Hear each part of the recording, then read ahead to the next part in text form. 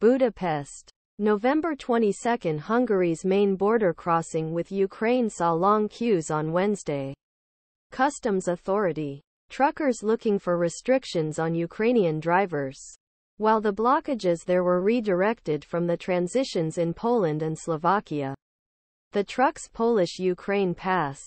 The Polish trucks are now supported by kilometers as they block roads to 3 border crossings in a protest second week. The main border crossing with Ukraine in Slovakia was also blocked on Tuesday.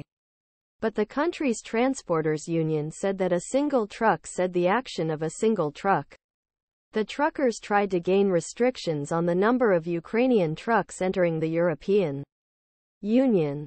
The spread of long border queues hit Hungary on Wednesday. And the main border crossing Zahony saw long truck queues waiting to enter Ukraine.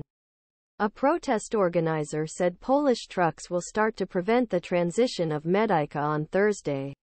With farmers. Ukraine and Poland interviewed the blockages on the borders last week, but they did not report any progress.